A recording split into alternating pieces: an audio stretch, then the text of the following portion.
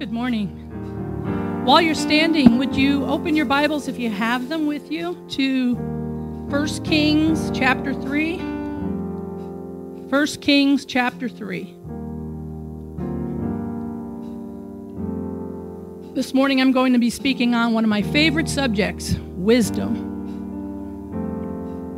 And we're going to be talking about King Solomon. King Solomon was David and Bathsheba's son, so he was born out of sin. Bathsheba was the wife of Uriah the Hittite, and he's the one that David, Solomon's father, sent into battle to be killed to cover up his sin.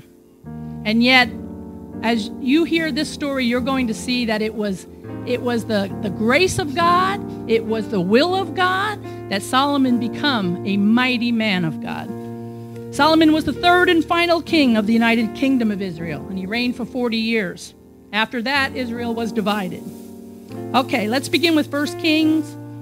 Most all of my scriptures today will be from the New Living Translation, and I have quite a few of them, so if you don't want to keep turning, they'll be on the boards in the front and the back. 1 Kings chapter 3, verse 5. That night the Lord appeared to Solomon in a dream, and God said, "What do you want? Ask, and I will give it to you." Solomon replied, "You showed great and faithful love to your servant my father David, because he was honest and true and faithful to you. And you have continued to show this great and faithful love to him today by giving him a son to sit on his throne. Now, O Lord my God, you have made me king instead of my father David. But I am like a little child who doesn't know his way around. And here I am in the midst of your own chosen people, a nation so great and numerous they cannot be counted. Give me an understanding heart so that I can govern your people well and know the difference between right and wrong. For who by himself is able to govern this great people of yours?" The Lord was pleased that Solomon had asked for wisdom. So God replied, "Because you have asked for wisdom in governing my people with justice and not asked for a long life or wealth or the death of your enemies, I will give you what you asked for. I will give you a wise and understanding heart, and such as no one else has had or ever will have." But then God went on to say in verse 13, "And I will also give you what you did not ask for, riches and fame. No other king in all the world will be compared to you for the rest of your life." You may be seated. Father, I pray you set me aside right now, Lord. Bind my mouth, bind my thoughts, my words. Holy Spirit, speak through me. Give us all a heart, Lord, towards you, ears to hear your voice, eyes to see and understand what you are saying. And then, Lord, give us the desire and the ability to go forth and put it into practice. And we give you all the glory, honor, and praise this morning. In Jesus' name, amen. The title of my message today is Wisdom, the Bridge Between Start and Finish. The book of Proverbs, much of it was written by Solomon. It defines wisdom. And many times you can read Proverbs probably every day of your life and still learn and still grow and still find all the areas you fall short. It is a great book. It's a great gauge for us to know where we stand in doing the things that God commands us to do. And it also gives us hints and tips on how to do them and how to save ourselves an awful lot of misery. Wisdom is applied knowledge. And all wisdom comes from God. You know, there were many philosophers who thought that they were wise, but any wisdom that might have come out of their mouth did not originate with them. It came from God. Wisdom enables us to make decisions that honor God and decisions that agree with his word. And most of all, wisdom helps us to make decisions that are good for us. And that's a concept that gets lost often. We think God is asking us to do things or telling us to go a certain direction to make life harder, to make us miserable. But it's in reality, every decision that you take to God and pass to him to get his approval of, every decision, when you hear his answer and you follow his way, it is good for you. It is good for your life. Wisdom is a gift from God available to us all. Wisdom helps us make genuinely Holy Spirit-led decisions, and they always have a favorable outcome. Now, that's not to say every decision you make has a favorable outcome, is godly or Holy Spirit-led. We all can probably think of a decision or two we've made in our lives that wasn't the best, but the mercy or the grace of God allowed things to work out for us. But we know, and we knew at the time, that perhaps it wasn't the best decision, and we thank God for that grace or mercy. Often we make decisions based on selfish or fleshly desires. And sometimes they work out, not because we acted in wisdom, but because of God's grace and mercy. But eventually, we all find ourselves at a point making decisions in haste without the counsel of the Lord, and then they come back to bite us. And they often result in making a mess of things, or worse, having to face serious consequences for those decisions.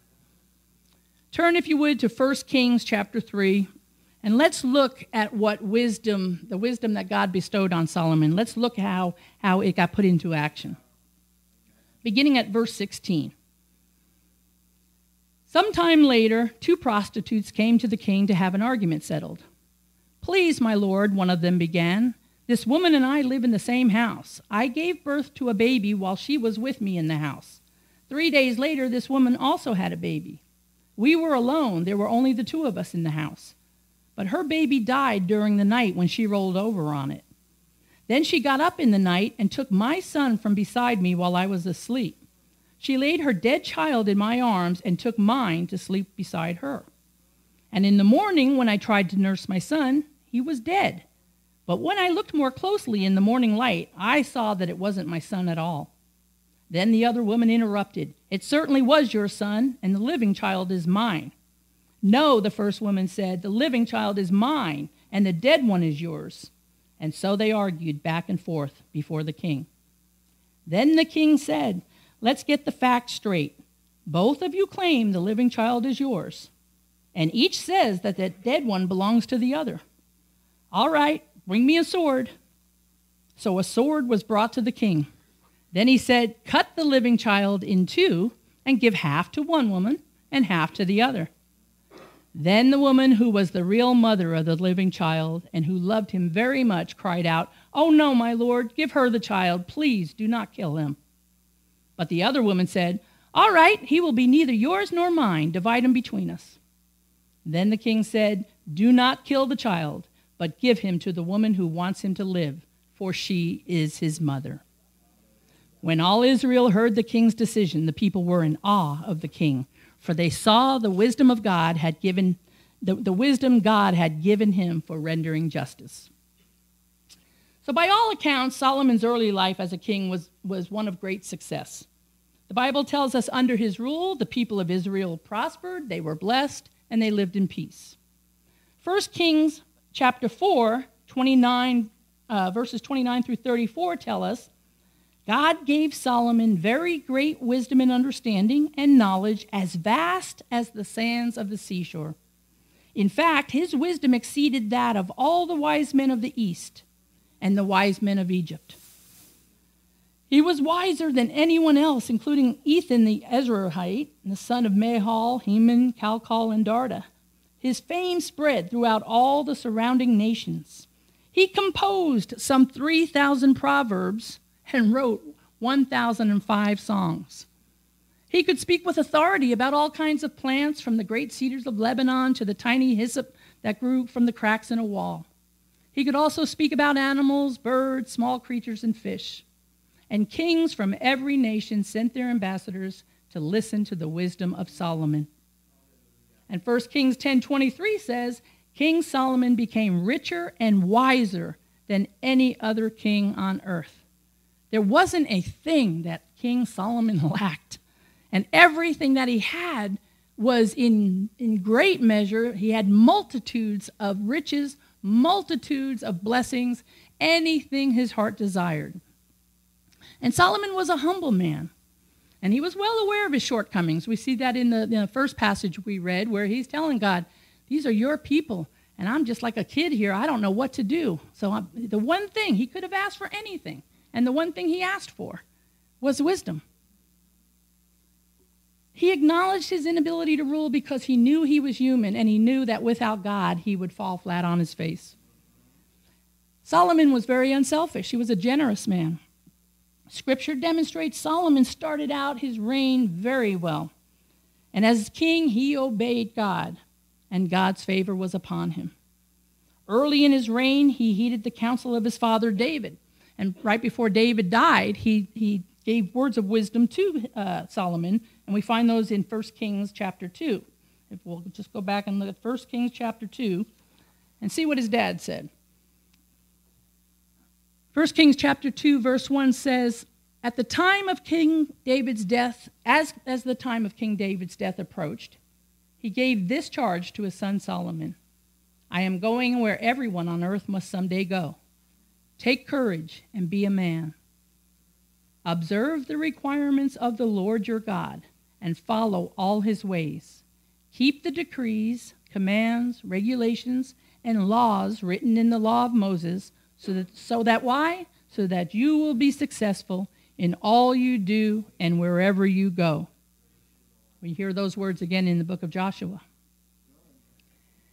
And then, as was the pattern of so many in that day, and no different from the pattern we see in the lives of Christians today, Solomon went from daily seeking and honoring the Lord, being wholly devoted to the Lord and obedient to his statutes, to slowly inclining his heart towards fleshly desires. Straying from his own counsel and from the wisdom of Scripture, he began chasing after the things his heart desired that were of this world. In Deuteronomy 17, God laid out the parameters of what a king should do, the rules, the regulations a king should follow. Deuteronomy 17, verse 14 says, you are about to enter the land the Lord your God is giving you. When you take it over and settle there, you may think, we should select a king to rule over us like the other nations around us. If this happens, be sure to select as king the man the Lord your God chooses. You must appoint a fellow Israelite. He may not be a foreigner. The king must not build up a large stable of horses for himself or send his people to Egypt to buy horses, for the Lord has told you, you must never return to Egypt. The king must not take many wives for himself, because they will turn his heart away from the Lord. And he must not accumulate large amounts of wealth in silver and gold for himself. When he sits on the throne as king, he must copy for himself this body of instruction on a scroll in the presence of the Levitical priests. He must always keep that copy with him and read it daily as long as he lives. That's a tall order. But God surely blessed Solomon. And with all those riches and all those blessings, I would think that in our natural way of looking at things, we'd keep that, as I'm sure Solomon thought he would as well. That way, he will learn to fear the Lord, his God, by obeying all the terms of these instructions and decrees. This regular reading will prevent him from becoming proud and acting as if he is above his fellow citizens. It will also prevent him from turning away from these commands in the smallest way, and it will ensure that he and his descendants will reign for many generations in Israel. So over time, God had given clear instructions for anyone who would be king. He said, no amassing of horses, no multiplying of wives, no accumulating of silver and gold. These commands were designed to prevent the king from trusting in military might or following foreign gods or relying on wealth instead of God. And then we read in 1 Kings chapter 11 that Solomon took 700 wives. And as if that wasn't enough for any man, he added to it 300 concubines, which are mistresses. 700 wives and 300 mistresses. And what did God say? Take none of them. This was in direct violation of God's word. It's somehow ironic to think that this is the same man who wrote the book of the Song of Solomon, which presents a beautiful picture of what God intends marriage to be.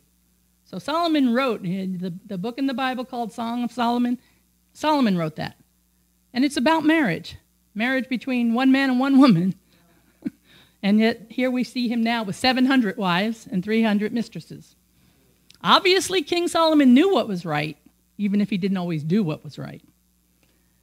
Now let's take a look at 1 Kings chapter 11 and see what happened to Solomon. 1 Kings chapter 11, verses 1 through 11.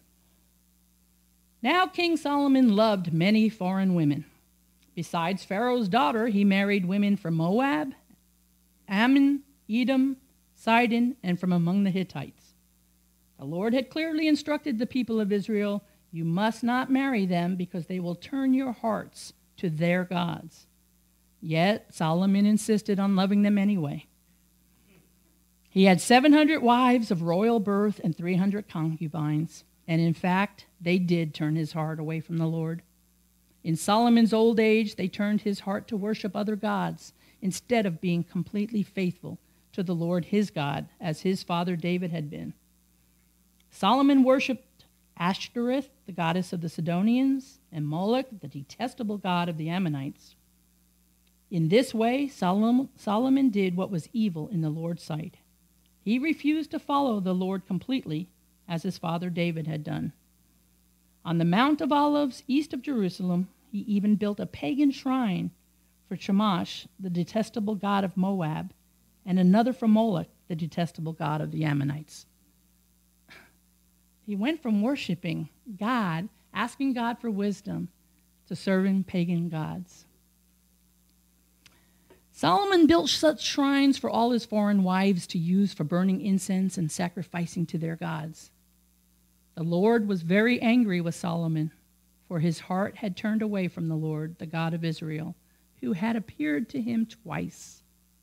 He had warned Solomon specifically about worshiping other gods, but Solomon did not listen to the Lord's command. So now the Lord said to him, since you have not kept my covenant and you have disobeyed my decrees, I will surely tear the kingdom away from you and give it to one of your servants. The women who Solomon loved and married against God's will did indeed turn his heart away from God.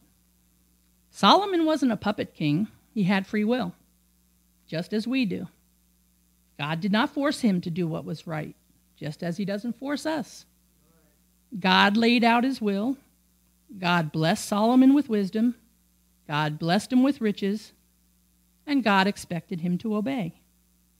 Yet after years of walking with and basking in the blessings of God, he wasn't a newborn Christian. He wasn't a babe in Christ or just came to know the Lord. 20 years he was just living for the Lord, and everybody prospered, and blessings upon blessings came upon Israel because he walked with them for a very long period of time, which makes it just amazing to me that after so long, and seeing the results of serving and being obedient to God, how flesh can rise up and suddenly take you down a whole different road. We see that today. And we often go, how can they do that? And we've heard of preachers that have risen up who had such an anointing on their lives, such an anointing on their preaching. And then we read or hear about things that they've done, and we can't wrap our minds around it. But we see a pattern of it right here. And what wisdom tells me is it is part of our flesh. It is something to watch out for. It is something to always be on the lookout for, because we're no different. Solomon had it all. I mean, God, the scriptures went on to say how much wisdom he had, how much riches he had, how he had everything, how in his command over the people, they had everything. And yet he fell. I think it's a lesson for us to not look at these people and go, how in the world could they do that? As much as we need to look at them and say, these were people, God visited them twice. And yet he went from one extreme to the other. After years of walking with and basking in the blessings, there came a time when Solomon made the choice to disobey. And that's what it was, a choice. And there also came a day when God held him accountable for that choice. 1 Kings chapter 11, verse 9 says, the Lord was very angry with Solomon. He wasn't just angry, he was very angry with him.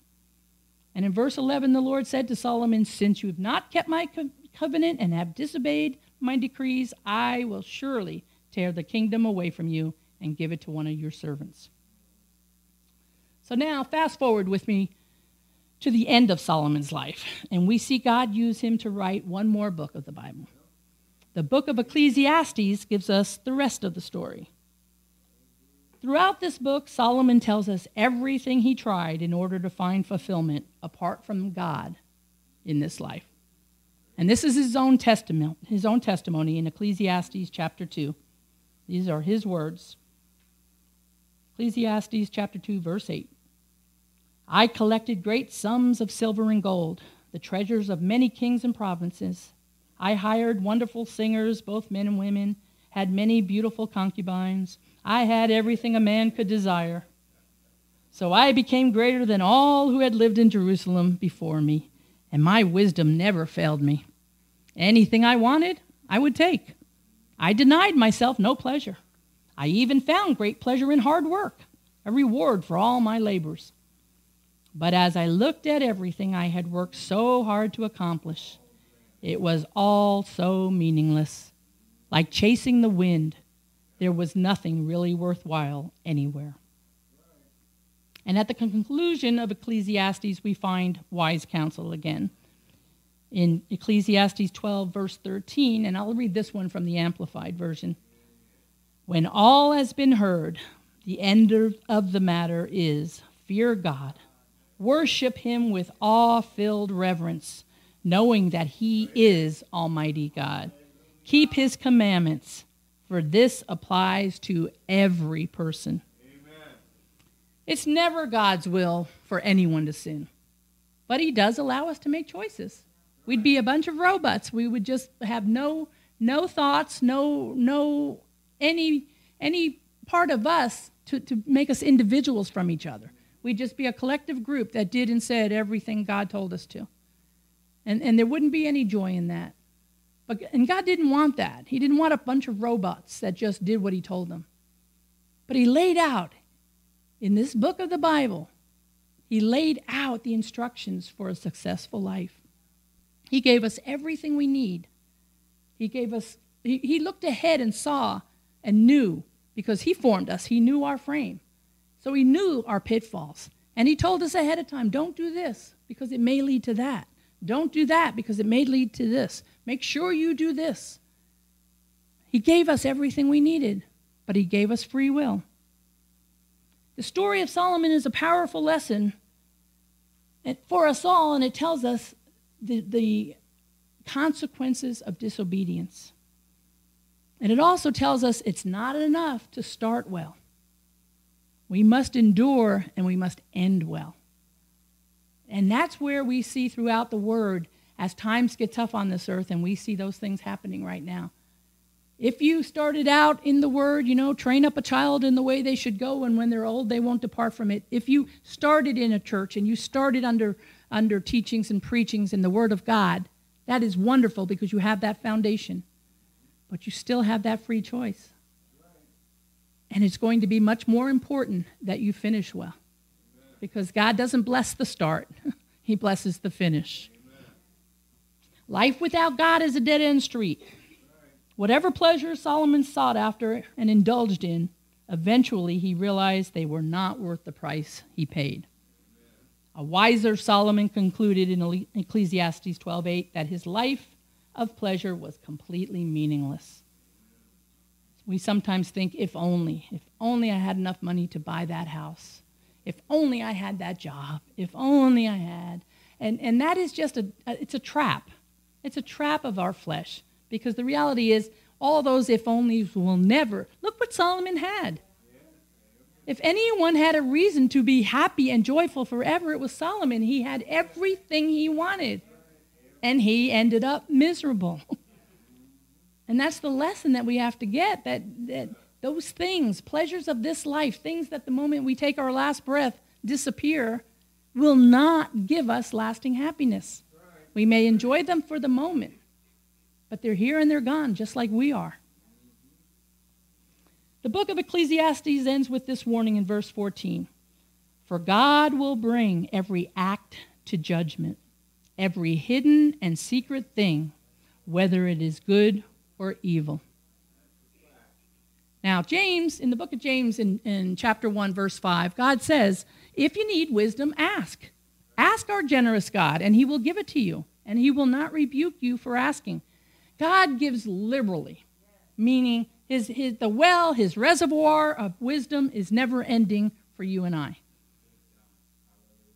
And, I look back over my life, and I used to joke that my mom died when I was 29, but I look back at when I was a child growing up in the house, and I say that I don't know that I had any regular conversations with my mom. They were all her talking in Proverbs. I mean, I remember them all. I cried because I had no shoes, and then I met a man who had no feet. Or, what? Don't cry over spilled milk. Let's cross that bridge when we get there. Why worry about tomorrow? There's plenty of trouble for today. And on and on and on. And it's funny how that's what I remember of my mom. But I also know that I spent 25 years, probably closer to 30, out there in the wilderness where I did not operate in any wisdom at all. And when I came to the Lord, wisdom became rich to me because all of those things came back to my remembrance. And my mom was a very wise woman. And she spoke those things, and they stuck even if I wasn't living them or following them. And then I read the Word, and I go into the book of Proverbs, and I love that. I just love it because it is truth. And for someone who, I've always said I'm emotionally lazy. I don't expend emotions very easily. I'm not going to get all upset over something. I'm not going to jump up and down and go crazy. I'm emotionally lazy. I like to stay even keeled. And it's the same thing. I don't want to have to pick myself back up after following this path or that path and go through all of these things that a person has to do when I've read the book and I know what happens. That's not to say I don't sin, but I look for ways to see that someone else showed me the lesson, and then I ask God, let me learn from their lesson. That's good enough for me. I don't have to experience it for myself. And Solomon's one of those people that I think, you see that he had it all. It's our nature to want more. It's always our nature to want the next best thing. But it doesn't necessarily bring you joy. And if you read the rest of the book of Kings, you'll notice two things. Solomon experiences the same sins that his father did. David was a murderer and an adulterer. Solomon was a murderer and an adulterer. And Solomon's children repeat the process, just as David's children. Solomon's life was perfect. He had money, he had women, he had power, and unprecedented peace. He never suffered. Solomon didn't suffer, but his children suffered his consequences instead, just as David's children suffered the consequences. His children, Solomon's children, died horrible deaths in war and famine. The nation of Israel was completely destroyed because of his sin and foolishness. Sin affects generations. If you're an alcoholic, your children by nature, now understand I'm saying by nature, are more prone to alcoholism. Doesn't mean they're going to or have to become alcoholics. But without God, if you were born into a family of alcoholics, it will be your nature to have the proclivity towards that sin that is generational. If you are abusive, your children by nature will be prone to abuse or abusive relationships. If you reject Jesus or walk away from God, there's a good chance your children will do the same. The only way to break the curse of sin is through repentance. Thank God for Jesus. His righteousness covers our sins. But if we never repent, if we never bring them before the Lord and ask for that forgiveness, we don't just automatically have it because Jesus died. It is a personal decision each of us must make. And it's a step that you can't skip because repentance is what moves God's heart. It's why he sent Jesus. It's why Jesus died on the cross and rose again. So that by his righteousness, we could be made righteous. I believe the greatest takeaway, though, from the life of Solomon is this. Our finish is much more important than our start. And wisdom is the bridge that spans our start to finish. Seeking God daily for the decisions to be made each day. Just as yesterday's faith doesn't carry you into today. Right. Every day we need to renew our faith, renew our minds. Every day our prayers from yesterday don't carry us for the rest of our lives. Right. We pray daily. Right. We come before the Lord, we repent daily. His mercies are new every morning. A walk with the Lord is continual. It is not hurry up and get through the process and call it good. We have to understand that when we miss a day, okay, may not be a big deal. We all do. And we may even miss 2. But I think we are all mature enough to understand when we miss a few days in a row, it changes our attitude with people. It changes our outlook on things. We are easily swayed by things we hear that we might not otherwise be if we were shored up in the Word of God that morning. You know, God puts a protection around us through His Word. But if we don't seek it daily, it's not just going to automatically follow us through all the days of our lives. So seeking God daily for those decisions and applying godly wisdom to those decisions and doing it from start to finish will allow us to hear these words when we finally reach that finish line. Well done, my good and faithful servant.